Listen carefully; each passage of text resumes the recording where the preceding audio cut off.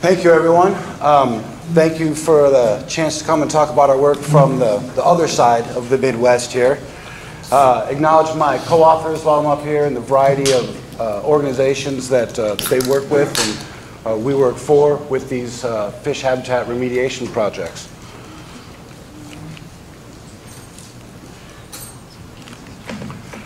So we work with these projects in St. Clair River and Detroit River. Over here, affectionately we call the St. Clair-Detroit River system.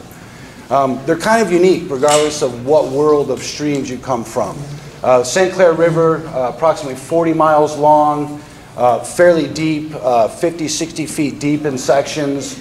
Has one of the largest freshwater deltas in the world down at the end with the distributory channels that lead into Lake St. Clair. And moves about 180,000 CFS of water year-round, a very constant flow in this. The Detroit River, very similar, similar output at 180,000 CFS, about 28 miles long. The southern end gets up to about a mile wide. Historically in these systems, we had huge runs of fish spawning in the system, supported the largest commercial fishery in the Great Lakes. Today, it still supports much of Lake Erie's commercial catch, valued at roughly $2 billion a year. We have 65 species of fish, 16 threatened and endangered, and the largest remaining lake sturgeon population in the Great Lakes. So this is our sort of diagram on our adaptive management approach to these successive fish spawning habitats we've been through. It's not quite as complicated as that beaver one we saw yesterday, but after hearing about the parachutes and the pumpkins, it makes a little bit more sense that we're a little simpler than they are. But really the keys here are these two feedback loops in the middle where we adjust our hypothesis and adjust our strategies. And several of our projects have made a couple laps here in the middle before we've continued on with the bigger loop and moved on to new projects. So it starts with problem identification. This quote from a book published in 1839 talks about how pristine the system was, and all of our systems were quite pristine when they were undeveloped, but this one was particularly prolific for fish production, even on the scale of the Great Lakes.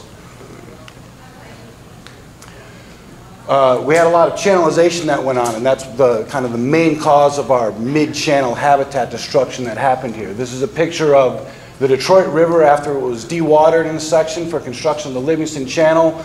We had a bedrock sill here, erosion resistant, so we had this nice exposed honeycomb bedrock on the bottom, and then that was dewatered, blasted, and channelized so that the big ships could get through with enough draft to carry the size loads that they wanted to move through this system.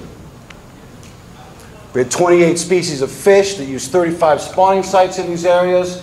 And a nice takeaway from this diagram here is even if you weren't right in the path of where they were dredging for the shipping channels, where the dredged spoils were disposed covered a far greater area than what was actually dredged for the shipping channels. So they were disturbing river bottom far outside of where they were dredging, as well as creating above water compensating works to maintain water levels and flows through these channels, which altered the flow structure through this whole section of the river, whether you were affected by dredging, spoil dumping, or not. The flow structure was changed, slowed and altered so that all of those habitats were changed.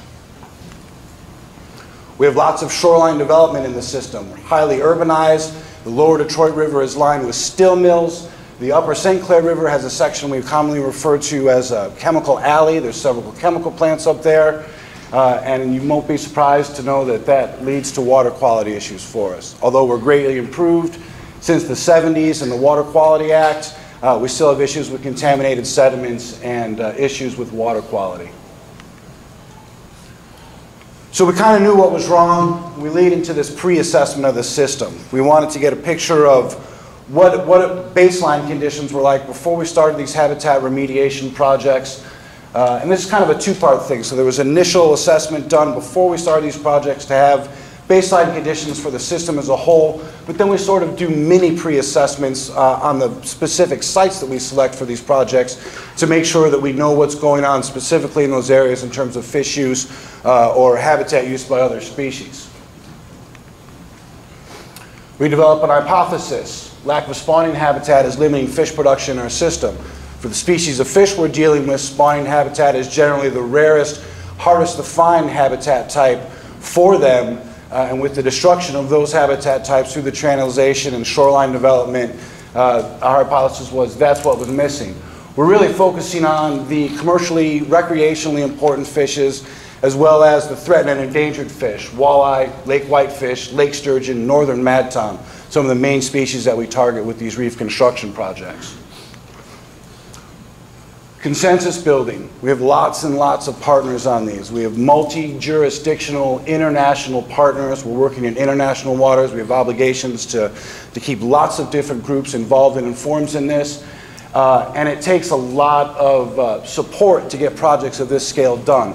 They are not inexpensive projects to do, and without funding sources such as the Great Lakes Restoration Initiative becoming available, we wouldn't be able to do nearly as many of these projects as we've been able to do.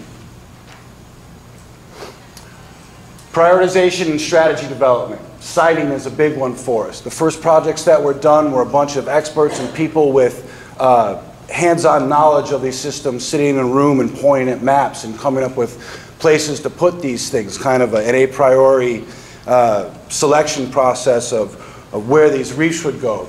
As these projects evolved and develop into system-wide modeling to help us pinpoint areas to look at for further site assessment while allowing us to look at the system as a whole.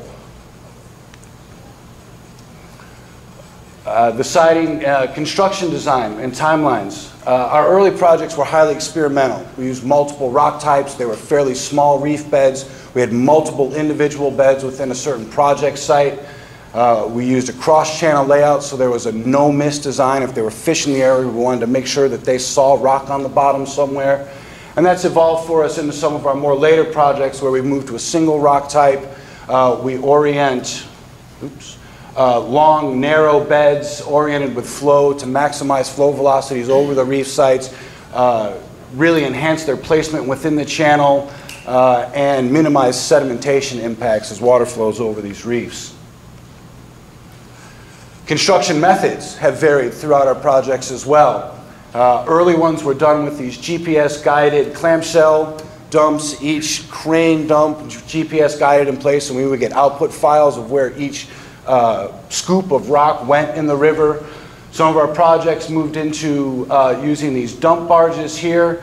They'd go out, they'd stud the barge in place, you knock the pins out of place, and it's kind of instant reef on the bottom. Some of our very recent projects have used a variation of these dump barges where it's a side dump barge. Works in a similar process, but it tips to the side rather than opening straight on the bottom. We do evaluation as well as pre-assessment evaluation. We go back after construction of these reefs and do side scan sonar. We get remote underwater video of the reef sites, and we send divers down to look at the reefs. This video here was our middle channel reef project. This was actually still during construction. There were still barge cranes on site. We sent divers down to check the progress of the construction, and they brought cameras, and we were very surprised to find sturgeon all over our reef site even before construction was complete. This rock hadn't even been in the water a week when this video was taken here.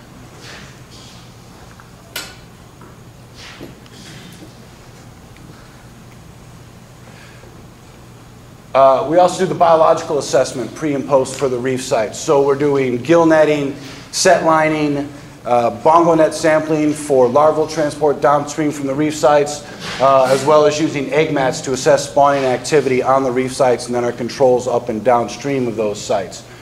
When I say we with this, it's not just us, not just our agency, but it's our collaboration of the agencies that are working together to get this amount of work done. Communication and outreach, part of our evaluation process. We need to communicate with our stakeholders and our partners what's been done and what's going on and how well we think it's going. We also try very hard to engage the public in these efforts. As we've started searching for more and new reef sites, we need permission from landowners to put rock on their river bottom. And so having them involved and knowing what's going on from the get-go has been very important for having support to get these projects done. We also try to do outreach and museum exhibits. It contributes to the overall success of these projects and to the overall remediation of the system as a whole. our application of new knowledge in these. What do we learn? How do we apply that? The adaptive management aspect of these reef projects. So for our Belle Isle Reef, one of the things they had done with the design is they had put anchor stones at the heads of the reef, thinking it would help hold the rock in place against higher flows, ice scouring, passing freighters, things like that. Well, it turns out that that creates an eddy behind the big anchor stones at the heads of the reef, so we've got these sediment shadows that are infilling the reef behind those anchor stones and reducing the usable reef area. We don't use those anymore. Fighting Island Middle Channel reefs, where we use the mix of rock types and the across-channel no-mist design. Well, turns out certain parts of the channel are more subject to sedimentation than others, and we start seeing some infill in the outside beds of those reefs, and we see preferences in the rock type used. So we've stopped doing the across-channel no-mist layout. We've stopped using the mix of rock types, moved out of that sort of experimental design. We've learned that siding the highest flow velocities available within that reach is very important, both for attracting the fish as well as for maintaining clean interstitial space in these reefs. A Hart's Lights Reef, one of the ones that was just constructed just this past fall, we used the contractor decided they needed to use the side dump barge for construction of this. Well, it resulted in very uneven placement of the rock, which we discovered doing one of our post-construction assessments. So they're going to need to go back and smooth that over to get the distribution and the kind of setup on the rock we need on the river bottom to meet the planning requirements. We've also, with the Hart's Lights Reef, there was, it's one of the areas where the property owners owned the river bottom to the Thalweg or the international border, whichever came first. We had a group of property owners right in the middle of our big reef site we had planned that didn't want us to put rock on their river bottom. I'm pretty sure they didn't even know they owned the river bottom before we told them, but we had to turn our one big reef site into a fairly big reef site and a smaller reef site with a nice gap in the middle to accommodate them. So keeping the public involved early on and being flexible in your designs and being able to adapt to these things, they don't come up until you're well into the process of getting these projects done. It's important to keep those in mind, and as you cycle through these projects, important for us to work with what we've learned and what we've built on. So projects complete so far. Our group has done 5 completed projects. We have a 6th one that is just in the very final stages of permitting right now, slated for construction this spring. All told, when we're done, we'll have created about 12.5 acres of spawning reef between the two systems. And we are looking at moving on to new projects. We were fortunate enough through our consensus building and our partnerships that these reef projects were written into the BUI delisting guidelines. Both the St. Clair River and Detroit River are designated areas of concern. We have fulfilled the St. Clair River mid-channel BUI delisting guidelines for habitat remediation, and we are looking at 1 or 2 more sites, depending on size, for the Detroit River to fulfill their BUI delisting guidelines in the future, moving down the road. It's been great having that kind of support. When your work is recognized and it's written into the delisting guidelines, it makes these successive projects that much easier. It's that much easier to find funding. It's that much easier to have agency support. You can hit the ground running rather than starting from scratch with each project. So I will try to find that last slide again. The paper on this is published in Restoration Ecology. It's available online. It's not out in print yet. There's the reference for that. I'll offer thanks again and take any questions.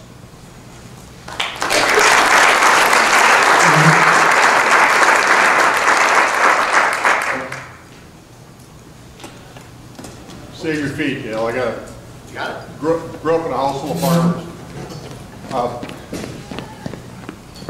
Hey, I was wondering if you were in touch with the folks on the St. Mary's AOC where they're looking at the restoration on Little Rapids.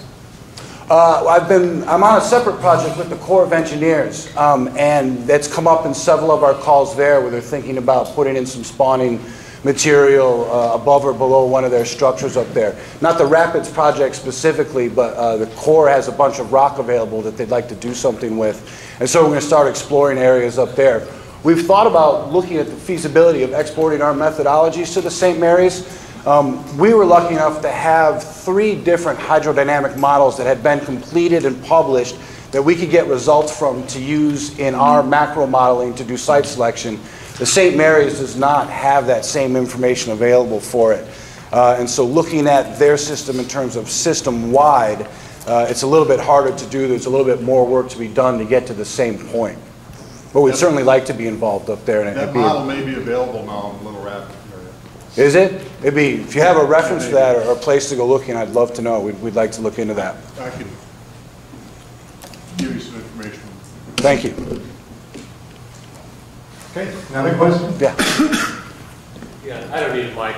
So, do you have any sense of the differential success upstream and downstream on the reefs? Because one usually thinks of sturgeon migrating upstream. Yeah, so that...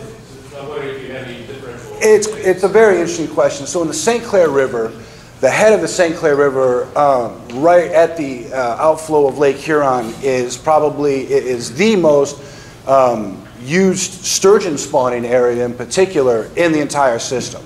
Right at the head of the river, it's very, very deep. We've got very high flow velocities there for our system, and lots of sturgeon go to use that. In the Detroit River, our first project, which was built as a sturgeon spawning reef, was put up near the head of the river at Belle Isle. We've never gotten a sturgeon egg on those reefs. We get lots of other species using those reefs, documenting lots of other spawning.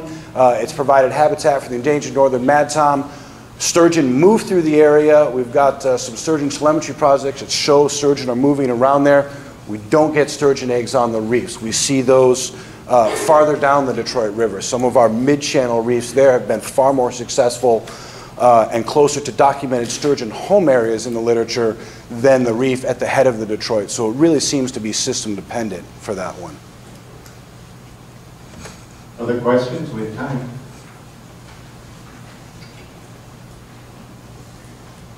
Okay. We're good? Thank you. Thank you.